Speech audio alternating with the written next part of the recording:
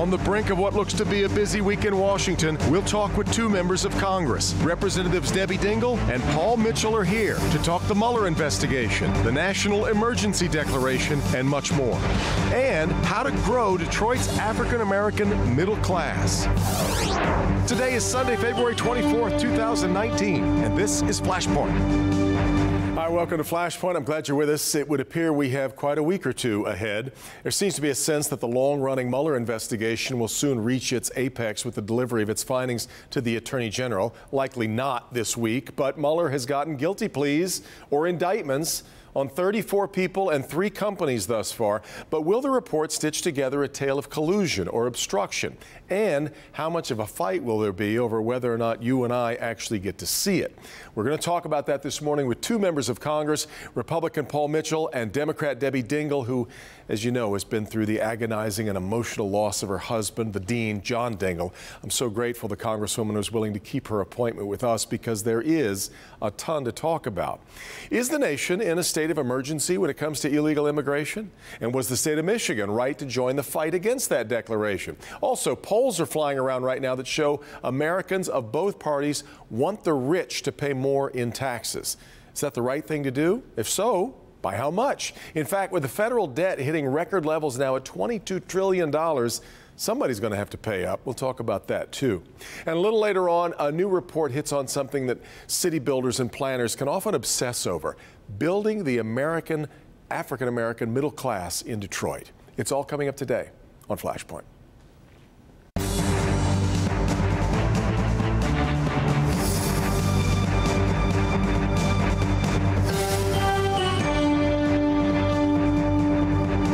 What kind of week is this going to be? Well, consider President Trump is traveling to Vietnam to meet with North Korea's Kim Jong-un. While he's there, his former attorney, Michael Cohen, is expected to testify in front of several Capitol Hill committees in what political watchers will see as must-see TV. Vice President Mike Pence, meanwhile, will be in Colombia to call for Venezuelan leader Nicolas Maduro to step down. And anywhere in or around those events, Robert Mueller could deliver his investigation report to Attorney General William Barr. Let's talk about it this morning with the Republican congressman from Michigan's 10th District, Paul Mitchell, and the Democrat representing Michigan's 12th District, Debbie Dingell. And Congressman, if I could start with you, I know you wanted to spend just a quick moment thanking you and the family have felt an awful lot of gratitude for what you've the outpouring you've seen. It's been incredible.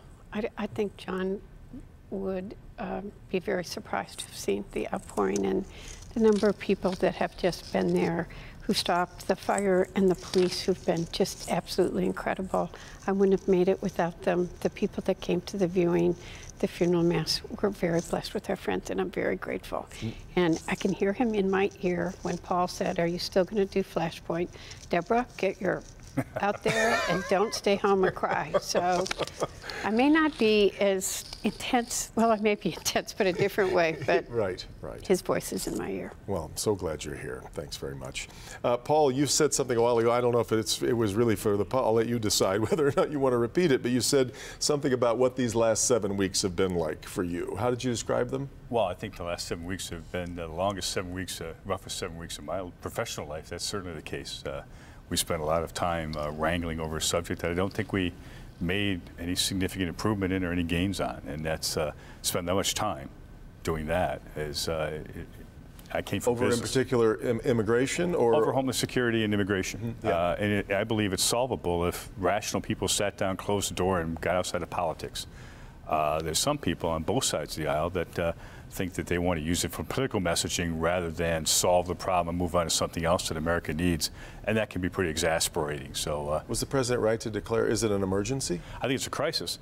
You look at the data, what's going on. We've got for example, over 500 adult men were stopped at the border with minors that weren't their children.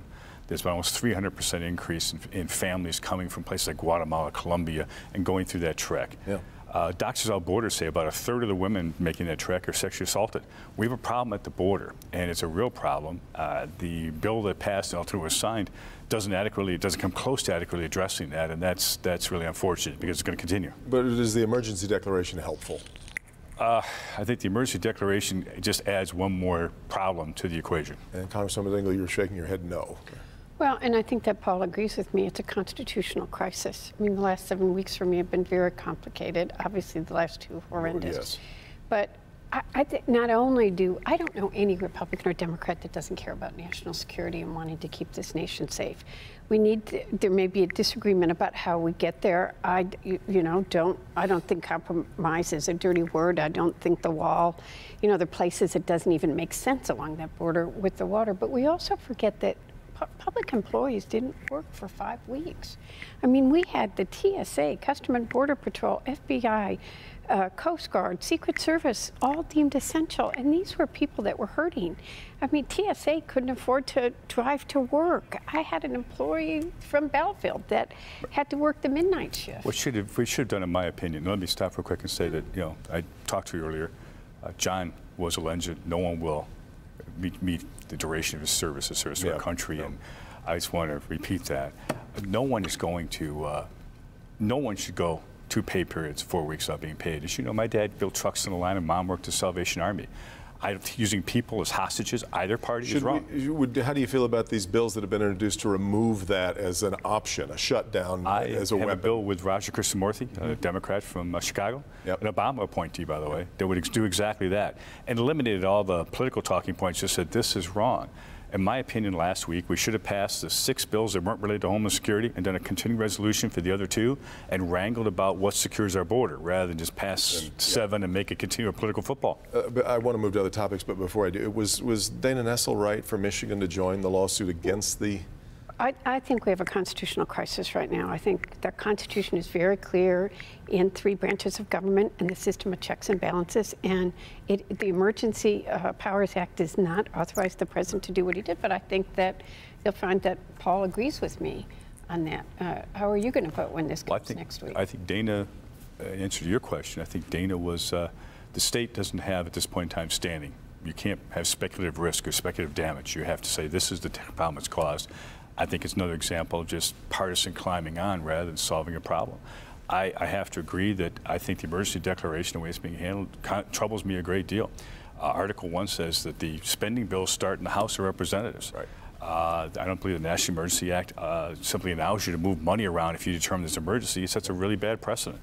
So next week is a really tough set of votes. My guess is going to be a very ugly scene, as you noted, in D.C. next week for a lot of reasons. Let's move to what else might be coming this week, which might be this report. No, I do think it will pass the House and Senate. And I think there'll be many more Republicans than people realize.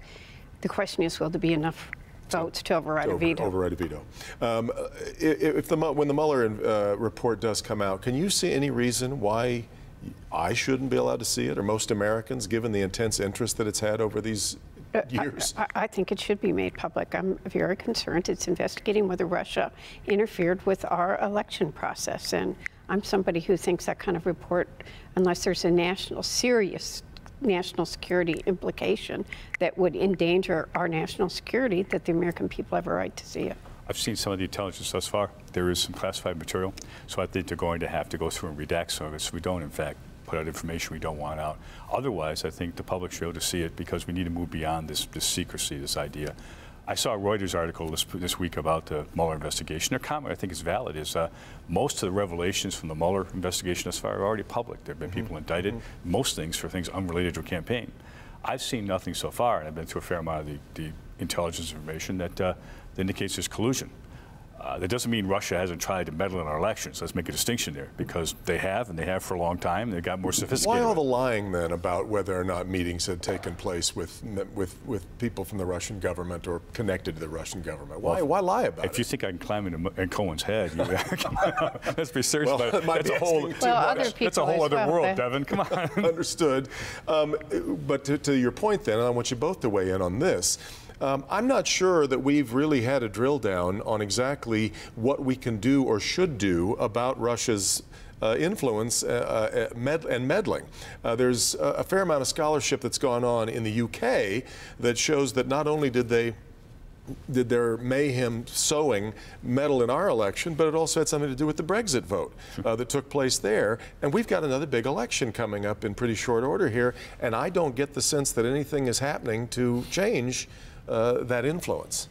Well, I think that, I will say that I think people are working very hard, that people have been warned, Secretary of States across the country, about the potential of interfering with the voting, the actual voting process, and that the security of all of the voting process.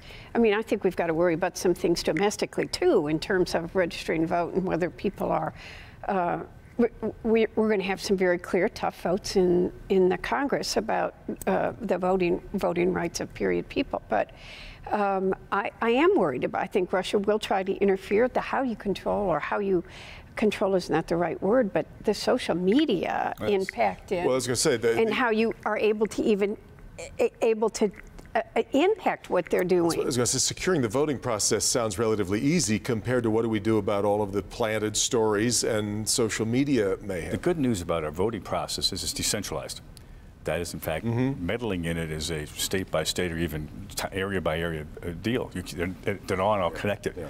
So the reality is it's much harder to do. What happens in terms of the impact of foreign entities, and China's been involved in some too, is, never mind North Korea, is meddling in the social media component of literally fake news, you know, in the truest sense of the word. And that is something that all we can do is expect that they look at that. They look carefully and announce and look at that. I got to get to a lot more. In fact, you just mentioned North Korea. We'll talk about that when we continue. This is Flashpoint on Local 4.